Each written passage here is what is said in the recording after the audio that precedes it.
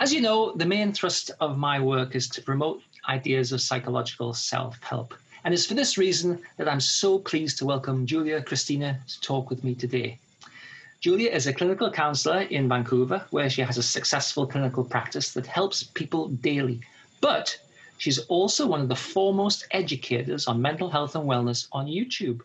She has in excess of 196,000 subscribers and therefore regularly reaches many tens of thousands of people with her wisdom, knowledge, and unique approach to mental health and wellness. And as if that wasn't enough, she's also a sought-after speaker and seminar leader. And because one person can only physically be in one place at a time, Julia has created a suite of online programs to enable those not in Vancouver to benefit from her knowledge. So welcome, Julia. Thank you for joining me. Absolutely. Thank you so much, David, for having me here. It's a privilege. Yeah, it's lovely to actually connect because I'm in England and you're in British Columbia, which is, I don't suppose it's the other side of the world, but it's across the country and over the pond. Yeah, interestingly, the distance between the east coast of Canada and the west coast of Canada is greater than the distance across the sea. Yeah, I know that. Isn't that crazy? I remember learning that to get to Europe from, the Eastern Canada takes less time than to get from one end of Canada to the other, it's wild. It's a big country. Anyway, thank you for joining me. Can you just tell us a little bit about how you got into this work, how you became a person interested in psychology and clinical work, etc.? Well, it's a little bit of an awkward story, and it was only because of my own, my own ego that got me into the work. And just the long and short of it is I always kind of knew I wanted to do this work. But I didn't have the guts to go back to school after doing my undergrad degree and sort of, skipping classes and playing cards in the cafeteria and hanging out with friends and not being super interested. Like I did fine at school, but I wasn't really interested. So the thought of going back and doing a master's degree and having to go back for another 2 years just felt terrible. But I was like, so I dabbled around and I got certificates in these different kind of random things. Like I'm a trained ESL teacher. I'm a certified doula. I'm just sort of trying to find the shortcut to getting to do something that I loved, and just ended up spending a bunch of time doing that. And then it was one day I was at my cousin's wedding. And I was sitting at a table with relatives from the other side of the family, his aunt and uncle from the other side. And I knew their children because I'd grown up, every once in a while in the summer being with their kids. And one of their daughters, I'm not going to use her real name, but let's call her Sarah Jones. And, I remember her being this kind of curly haired, kind of whiny, a little bit bratty, would follow me and my cousin Dagan around often. And we didn't really like, oh, Sarah, like, leave us alone. Like, she was just obnoxious. And I remember sitting at this table with her parents, Sarah's parents, and we're all grown-ups now. And so I asked them, where's Sarah? I see she's not at the wedding. How's she doing? And they're like, oh, Sarah's in school to become a chiropractor. And I was like, well, no, she isn't. And I'm not going to let little Sarah Jones go off and be a chiropractor while I sit here and feel sorry for myself about not thinking I can go to be a therapist. Like, that's it. And it was like this moment where I was like, if she can do something like this, then why can't I? And it was just like this bizarre moment where all of a sudden I just had I pulled on my big girl pants and I was like, come on, Julia, you've got something you want to do, get over yourself and let's get in there. And then, I made the decision that day, and then bam, 6 years later, I became a therapist. A short 6 years. A short 6 years in a program that's only supposed to take 2. But it was this whole journey of taking prerequisite courses and upgrading courses because, of course, I played cards in the cafeteria for most of my undergrad degree and didn't go to class. And then it was applying to grad school, and I got, declined 3 times before I actually got in. And then it was, the ironic part is that as soon as I got into grad school, I just felt complete. And I was like, this is it. And I just felt like I could exhale, and I ran. And I was this girl who didn't think she was a school person, ended up graduating top of her class and valedictorian. And I was like, it's not because I'm like the brightest person in the world. It's because when you find that fit, right? Like when you find that thing where like, just feels like an extension of me, it doesn't even feel like work. It just feels like I got to learn and I've got to get this. I've got to become great at this because I want to understand this and be able to share this. So you found your passion. I guess so, right? And it's lucky, like not everyone gets to find a passion for work, right? Some of us find passions in a hobby or in a sport or in some kind of creative endeavor. I just happen to find it in my work, which, is kind of cool. I think it's fantastic. I hear you. This is my passion as well. So, it's nice to just spend your time doing the stuff that you're really interested in. It's fabulous, isn't it? It's a great way to spend time. And also being a bit helpful. Right. And also, helping to make the world a better place. Yeah. One human, one healed human brain at a time. Now, you like me, I know that you work with people who have what we might call mental health problems. And I note on some of the literature that you've written that you're kind of on a mission to normalize mental health and wellness, and from my point of view, I say, like, just consider it a problem to solve, right? Yeah. What do you see as barriers? What hampers people from actually just going, you know what, I have a problem, I'd like some help with it. What should we do? What barriers, what hampers people? Yeah. And I think it's starting to change now as we're normalizing the fact, like, just like we all have a human body, we all have a human brain. Yeah. Right. And our bodies don't all of a sudden aren't just like healthy on their own, just like our brains aren't all of a sudden just healthy on their own. Yeah. And so if we want to be creating physical health, we have to do something about it. We have to use our body. We have to exercise. We have to build those muscles, right? We have to invest in that. It's the same thing with our brain. If we want a healthy brain, we have to be exercising those muscles. We have to be building that mental strength. Yeah. And I think we're starting to normalize it, but I think for a lot of people, they think that in order to see a therapist, in order to actually work on myself, there has to be like something that's completely debilitating, right? Like it's not a problem until it's like this major barrier problem where I'm having trouble getting out of bed, or, I'm having, these major panic attacks that, without any warning, or, like I feel completely disconnected from my life. And right, like we wait. It's like you probably know with like marriage counseling, that what's the stats on marriage counseling, that like it's like about a 50% success rate of marriage counseling, because by the time people actually go, the problems are so bad, it's almost like the point of no return. Yeah. And absolutely that's not the case with our own individual self. I don't think we ever get to a point where we're at the point of no return, but we often wait till it's so bad.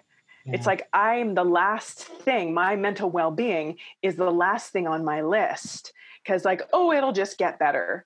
And then 20 years later, it hasn't. It's the old process of avoidance. It works well for quite a lot of things. Doesn't work quite so well for mental health problems often. And I agree with you. People leave it until it's actually, it's catastrophically bad. Yeah. I'm just going to keep doing things the same way I've always done them, keep thinking about things the same way I've always thought about them, keep handling my problems the same way I've always handled them, and hope that like one day it'll just magically get better. Yeah. Right? Yeah. We wouldn't do that with our bodies. We're like, I'm just going to like sit here and eat Cheetos, Doritos, and Ding Dongs all day on the couch and, watch Netflix all day. I'm just going to hope that my body is just going to, I'm just going to get a six pack. I know, but it's like there's a different logic at work, because as you say, if I eat unhealthy food all day long, I'll probably be unhealthy. If I don't exercise, right, I will probably have a problem. And everyone gets that. Yeah. But there's something about mental health problems that, because they're shameful, we can't talk about them. Yeah. People do not think of mental health problems in the same way as and potentially, I wonder if it's because they're kind of, what would be the word? Hypothetical, metaphorical. Yes. They're intangible. Yes. And I mean, and it's social stigma, David. It's social stigma. Men have been socialized, or people socialized as men have been taught that the only emotions that they're allowed to feel is anger and like a level of happiness that's not too happy, right? You don't want to be too excited. Your smile doesn't want to get too big. And those are the emotions that are that men are allowed to feel. Men have been socialized with this way. They're not allowed to feel sad. They're not allowed to feel hurt. They're not allowed to feel lonely. Not allowed to feel shame. Like those are, you're not allowed to feel those things. And so then of course there's going to be a stigma. And women historically, when women have shown emotion, they have been called hysterical, right? The hysterical, out of control, crazy woman. Yeah. And so of course we're ashamed of our emotions, and we're like, oh, if I'm ever feeling anything other than this sort of like middle of the row, not too happy, not too sad, kind of like level of contentment, if I'm feeling anything other than that, then there's something wrong with me, or I'm doing something wrong. Or, you know, I can't talk about this because I'm going to be failing compared to every other human who has it all figured out.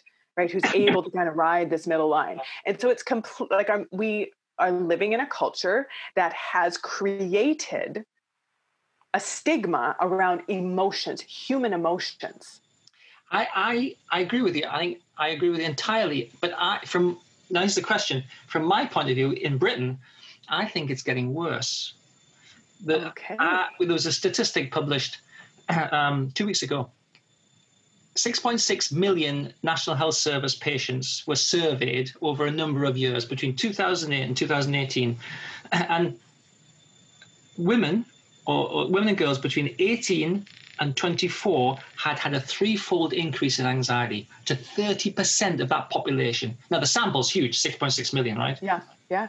And that's since 2008. And you know, the rise is similar to men, but not so high, because men are typically lower on the statistics. And I just wonder, do you think that like mental illness and happiness, dissatisfaction, do you think they're increasing, or is that from your point of view, or is it just a British perspective? You know, we're just miserable over here now. I don't know, right? Like, I don't know if it is. It's a really tough thing to quantify because we didn't understand it before, right? It's like we didn't have the word depressed, 30, 40 years ago, or like anxiety. Like you'd be like, oh, I'm feeling anxious right now, but it wasn't like I'm struggling with with significant anxiety, right? Like there's mental illness in my family history that's looking at it now are like, okay, like there may have been some bipolar going on there, but it wasn't diagnosed because there wasn't the understanding around it, right? Like I think, and it is one of those tough things where you're like, is this all of a sudden just happening more? Or are we just like talking about it more?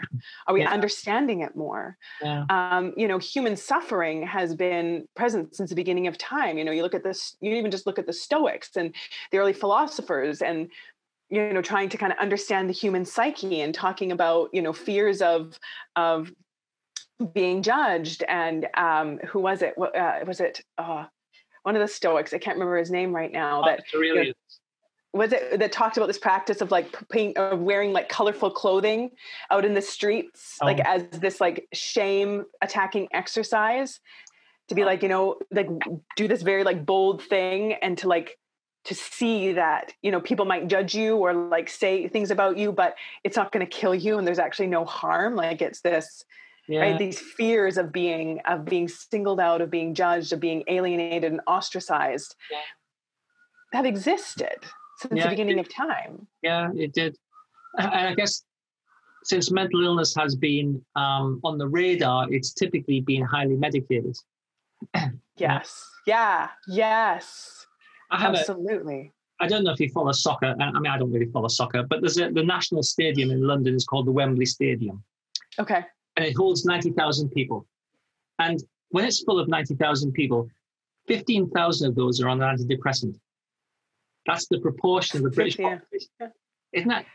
I mean, I go, that's like, it's mind-blowing. And you don't care. It's like, it's a national scandal. Yeah, it is interesting.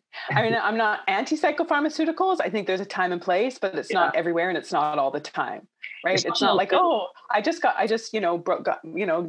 went through a breakup or having a job transition and I'm finding this really challenging. Now I need to take medication, right? Like I think learning how to, and that's what I teach a lot, is how to process your emotions, how to be with your emotions, right? We don't have to hide from our emotions. And the goal is we don't become complete beings by only feeling half our feelings. No. Right? Something hasn't gone terribly wrong if you're feeling sad at the end of a relationship. Something hasn't gone terribly wrong if you're feeling anxious when Mm. you're starting a new job. Mm. Like, this is normal. This is Yeah. normal. This is called the human experience. And I think so often, even just allowing ourselves to normalize human emotions, it takes away a lot of the suffering, because it's that compound effect, right? Like, I'm having this feeling, I'm feeling anxious, I'm feeling sad, I'm feeling scared, I'm feeling lonely. Oh my gosh, why am I feeling this way? I just got to get over it. This is too hard. I can't handle it. Like, let's get rid of this. I can't feel this. And then that becomes, this compounding, all this anxiety around our anxiety. Yeah. Creates this like big thing that we get crushed under, where the emotion and experience in and of itself is often not as bad as we think, right? Like, just allowing ourselves to feel a feeling and process a feeling without all of the evaluation and judgment around it. What some people call dirty thoughts, the interpretation of the emotion. Yeah. Yeah. Right. Yeah. So, I mean, it's an interesting time that we're at. I don't know what the stats are in Canada for medication. I think it tends to be a little bit lower, but I don't actually have, That's, yeah. Well, that's just one of my. But I think it also too, David, like, in all honesty, part of the medication thing is because often services, the government doesn't cover it, right? The government still doesn't really acknowledge mental health as an important thing. So people are paying out of pocket for therapy. They're like, I could get my pills covered with my, medical coverage, or I could pay out of pocket to go to therapy. Yeah. No, right? I appreciate it. We have therapy. We have a therapy service, national therapy service here. Okay. But actually, what happens is that only about 24% of people who start actually end up, in a sort of a cured state. So I don't call that fantastic, but anyway, that's a different kind of thing. But you are a pioneer in bringing sort of useful psychological insight to many thousands of people. And I was just wondering what would be like one, two, or a couple of things that people would really benefit from knowing from your experience? Emotions are not as terrible as we think they are. I think that's one of the biggest things. I have a membership community, and there's like an 8 lesson core teaching in there, where I just really teach people how to manage their minds and emotions in a very succinct step-by-step process. And the first lesson is about learning how to process an emotion, how to just be with your feelings, right? Like, an emotion is a sensation in your body. That's it. Yeah. It's it. Anxiety is, maybe a tightness in the chest, maybe like a flipping feeling in the stomach, right? Maybe, like some tingling in the armpits, or like a tight feeling in the head. That's all that anxiety is. And we're like, oh, it's so, and we know too in psychology that the line between the physiological response of anxiety and excitement is next to none. And it's only our evaluation of the sensation that gets us into a tizzy. Yeah. Right? Like, oh my gosh, I'm feeling so anxious. This is so awful, versus, oh my gosh, I'm feeling so excited. This is so wonderful. I find though that people, what you focus your attention on, you get more of. So as you say, people get, let's say, a physical sensation, and they focus their attention on it, and it magnifies, and then it becomes like overwhelmed, like a volcano about to pop, panic attack. And as you say, if you actually if much earlier on you realize that feelings are not facts, it's just a feeling. Yeah. It comes from a thought, right? Yeah. You don't have to go there is no emotion without thought. No, I agree. Without cognition, without interpretation, without meaning making, there's no emotion. Yeah. And so just really understanding, like, we just sort of like in this sort of like, bird's eye view, let's break it right down. An emotion is a sensation in your body that's created by a sentence in your brain, right? A way of interpreting something, a way of seeing something and understanding something. And of course, there's more to it, right? Because we have these filters that we understand the world around us from our own shame, from our own pain, from our own experiences, for our own, feelings of whether or not we're good enough or lovable enough or worthy enough or significant enough, right? All of this stuff comes in and sort of clouds our perspective. And that's the work, right? That's the work, is to uncloud that. The baggage thing to the process. of Yeah. past experiences, beliefs, interpretation, habits of thought, automatic That, habits of thought. that confirmation filter where I'm just going to see things that are I'm going to filter in information in my environment that's going to confirm Yeah. the things that I already struggle with, right? That's often going to confirm my shame. Yeah. Like, I'm not good enough. No one loves me. People don't care about me. I don't have what it takes. All of that stuff. And so we filter information through that, and then we feel terrible. So let me ask you then, you talk about emotional processing, and of course, being able to do something with an emotion is quite interesting and quite useful. In a previous incarnation, I was a PTSD. Well, I am still a PTSD therapist, but I was in the National Health Service doing it, right? Okay. So what do you find is a useful way of processing an emotion, or maybe a negative memory or a persistent thought? I mean, what would be an intervention, like something that you might do that would be helpful? And it's going to sound really simple, and it's going to sound too simple. And it does take some work to actually cut through your brain's objections, right? But just like when an invasive thought shows up, it's a thought, right? Like really being able to, and it sounds so simple and you're kind of like, huh?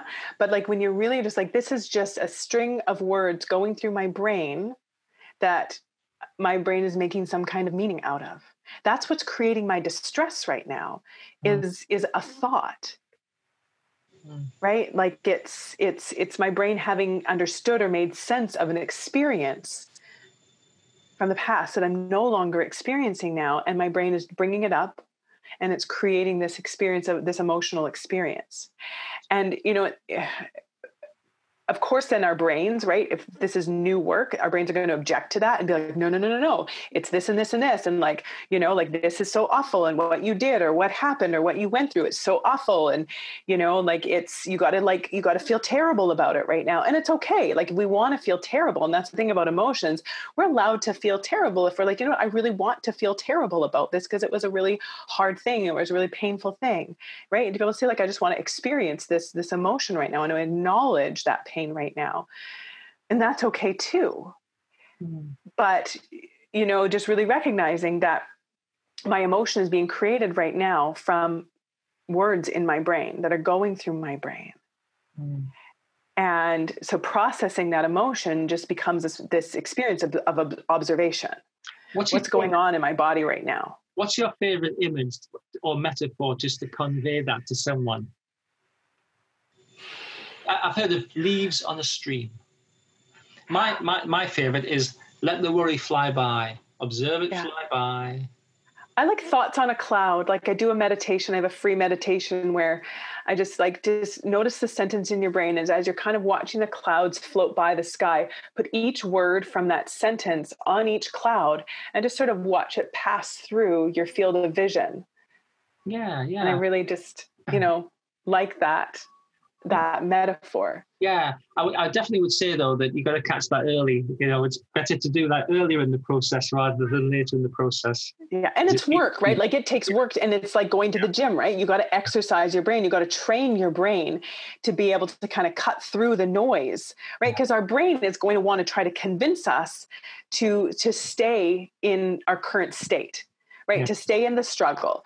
And it's only because it's familiar. And like for a lot of us, we don't know what it's like to not be struggling. We don't know what it's like to not feel anxious, to not feel depressed, to not feel overwhelmed, to not feel stressed. And we become so like consumed with this that our brain will literally try to hold on to it because it's like, no, don't do anything different because we don't know what's going to happen in different, and different could be dangerous because it's unknown and there's always the risk of danger in the unknown. So just understanding that our like self-protective brain is trying to keep the status quo because as uncomfortable as it is, it's working because we're alive, and our brain's job is to keep us alive and to reproduce, to keep the human race going. And so for this part of it, it's keeping you alive. And if you're alive right now in your current state of suffering, then your brain is like, we're doing an okay job. So don't try and do anything else, right? Like in this, and we see this a lot. Like I see the last with students that they'll kind of hit this wall. Yeah.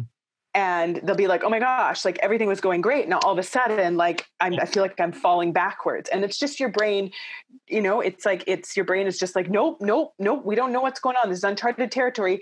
stay back. Like all of these thoughts about you not being good enough, you not being lovable, you being like crazy and out of control or like, broken, like, let's just bring those back in. Cause we know what happens when that's there. I find that one of the biggest problems I find that people have is that they believe their inner critical voice. Yes. People believe the negative things they tell themselves because they've been telling themselves it for 20, 30 years. And the truth is, it's not even our own self-criticism. It's not even our own words. No, and that's the crazy part.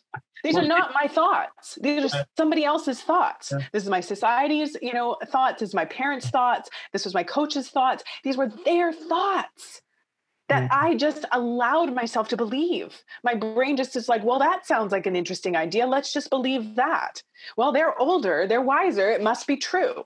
Right. And at a young, impressionable age, we don't know that it's like grownups are just older people. They don't know everything. They don't have it all figured out. Their opinion doesn't carry this like divine, all-knowing wisdom. And they're human beings who are dealing with their own stuff and projecting that stuff onto everyone around them, like all human beings are. And then we've just sort of blindly absorbed somebody else's thoughts as our own. And we're just like, well, I guess I better just keep believing them. I guess, though, as kids, we have to believe our parents are telling us the truth. Otherwise, it would be a mayhem, wouldn't it?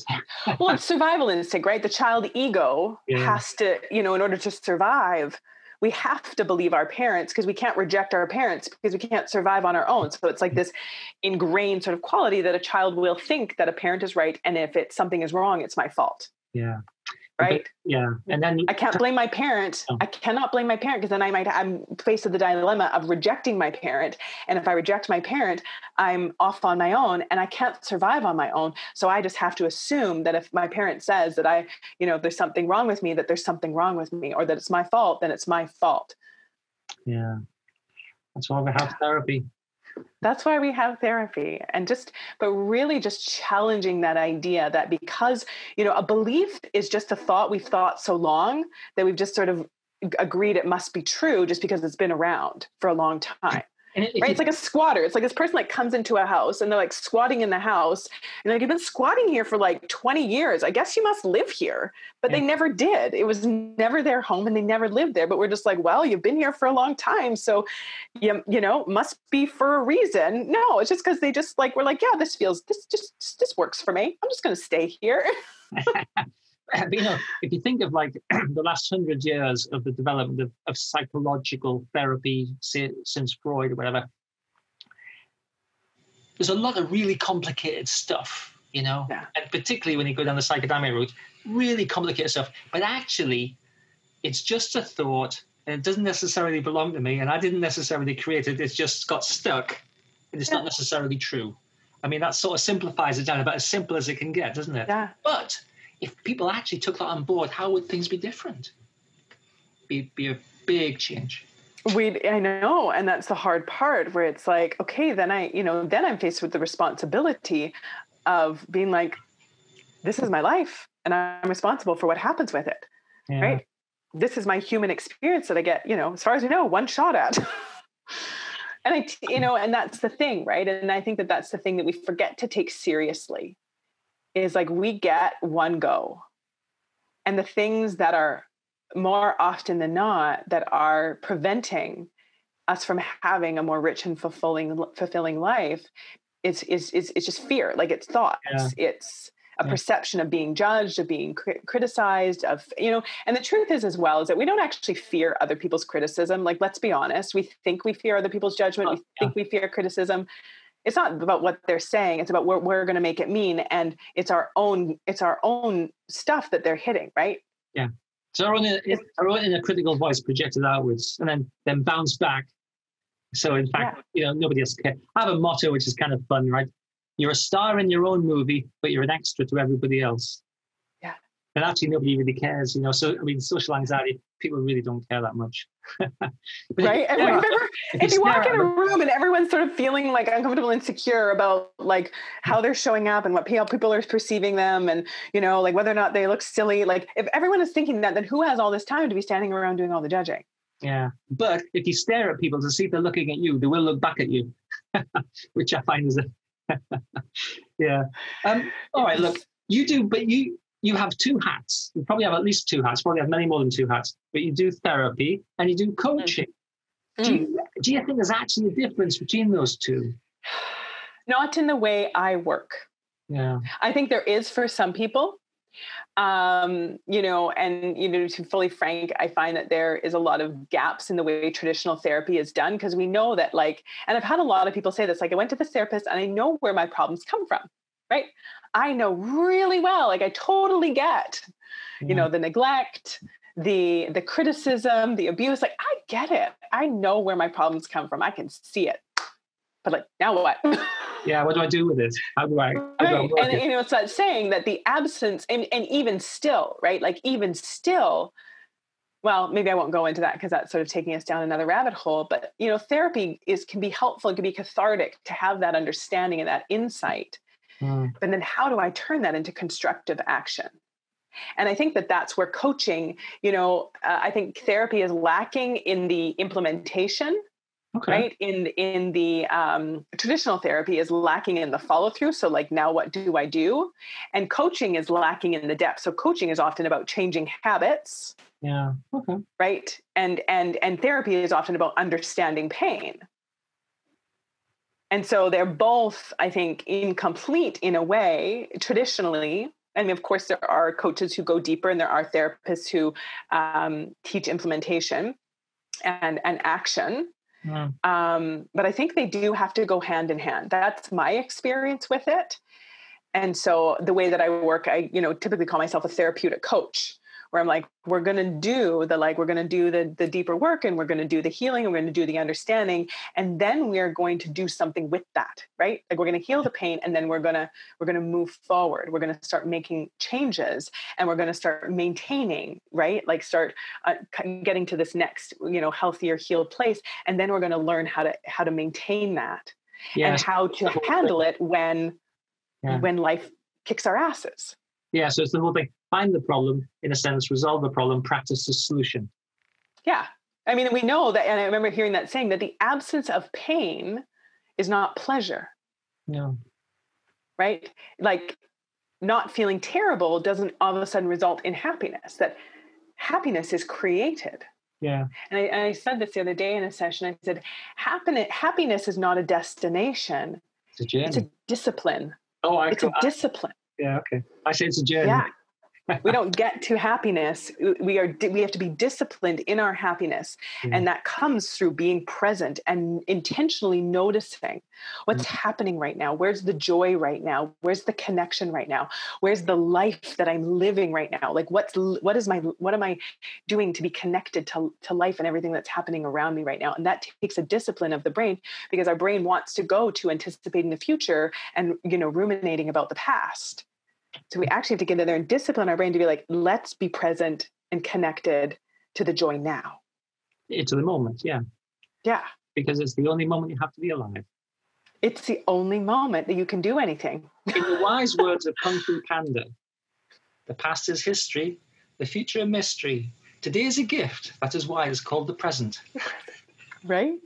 Yeah. This is it. This is the only time we can actually live, is in the present. We can't live in the past, and we can't live in the future.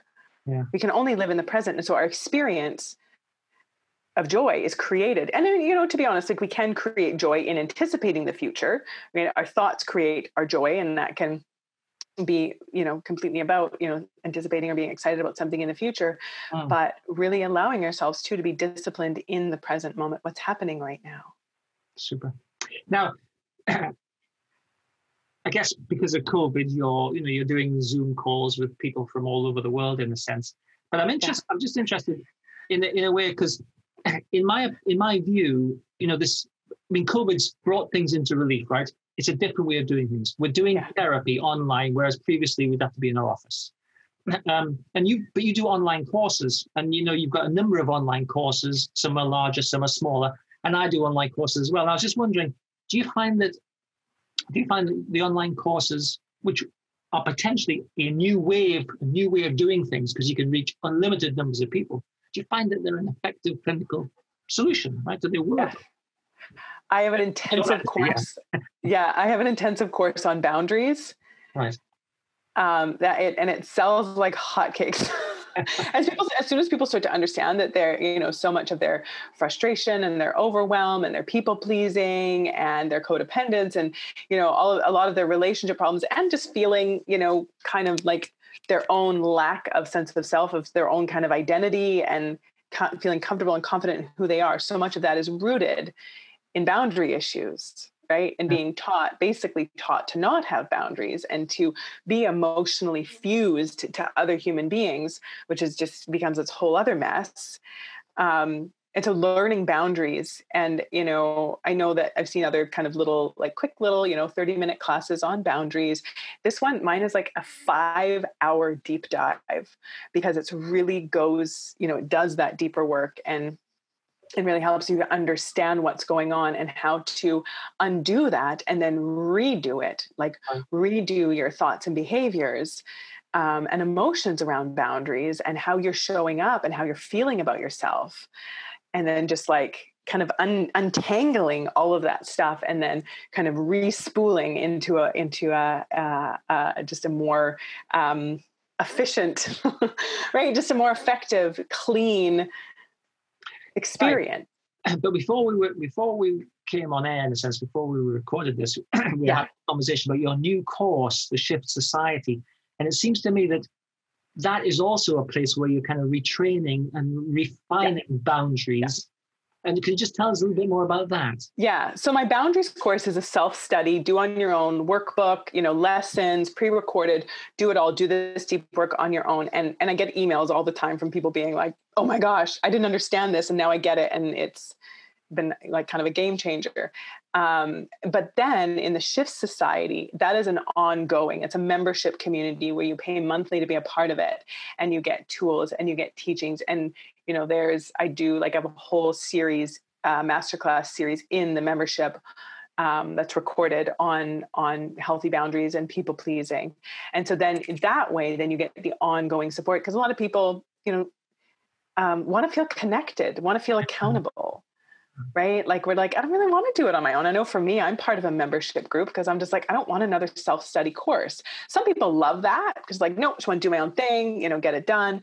But then for a lot of us, I think, especially in this, global pandemic, we are so much more disconnected. We don't have those, normal micro connections that we get regularly by going to the coffee shop or, being able to like pass someone on the street without like trying to like get keep that distance between you two. And so just having more of that connection and accountability. See, I do, the community. I think that what you're doing with the Shift Society is fantastic because I do wonder, like mental health problems, there's probably just over 1 billion people in the world with mental health problems, right? Mm-hmm. And there are, there's plenty of therapists in Canada and America and England, but in principle, you'll never solve that problem with therapists because the supply of clients or the number of people suffering is way in excess, right? So we have to find a different way of doing it to allow people to access in a relatively cost-effective way the tools, the understandings, the things that they need. And it seems to me that your Shift Society, is sort of probably on the button. Yeah, it seems to be, right? Like, and just dialing in and really figuring out over years of doing this work and, and working in different like courses and group coaching programs, and just really figuring out like, what are the basic tools that are going to create the biggest impact? Yeah. That's super. Well, I hope that goes well. I noticed it's, I think membership's closed right now, isn't it? We are open right now. We are just about to close. Oh, okay. So if anyone wants to get into or at least apply or start the process, now they better be quick. Yeah. Okay. All right. So, that's fascinating. And as I said earlier on, Julia, I think, you're really pushing the boundaries of like what's possible, and which is fascinating and interesting. And, you're helping more and more people as your message goes out there, you're actually allowing people to go, actually, hang on, maybe I don't need to struggle with this after all. Yeah. After 30 years, perhaps I can do something a bit different. Yeah. And we all think that, right? I remember Tim Ferriss. He's a pretty well-known author. He wrote the 4-Hour Work Week and the 4-Hour Body. And he's got a fantastic podcast. I remember even him talking about it and being like, I just always thought that like, other people could like get through their issues and find that kind of mental peace, but there was just something in my wiring that, it's not possible for me. And, I remember feeling that way. I remember feeling like there's something in my wiring that's like different, that it's not going to allow me to find that place of center, of like feeling, still being a human being with ups and downs and all arounds, right? Like we all are, but also just being like, oh, actually, no, there's not something wrong with me. I just wasn't learning the right things, right? Yeah, the curious thing is the simple fact that we're all different, just different, is potentially sufficient, because I'm different, therefore I am wrong. No, it's just different. Everyone's different. Just different. Yeah. Just different. Yeah. Just different. Yeah. Yeah. Okay. So how can people find you? If people want to connect with you, perhaps get inside the Shift Society or do something else, how can people find you, Julia? Yeah. So there is on my website, probably the easiest way. It's just juliakristina.com. Kristina with a K. And on there, I have a list. There's a tab with all my courses, and then like a place to, get into the Shift Society or get on the wait list for the Shift Society, depending on when you happen to land on my page and be listening to this. And I'll make sure that that's on the description of the video, etc. Yeah. And that's probably the easiest way. And that has a link to, I think there's a link to my YouTube channel and my Instagram. And I'm active on Instagram, Facebook, and YouTube. So, yeah, well, it should be easy to find you on YouTube.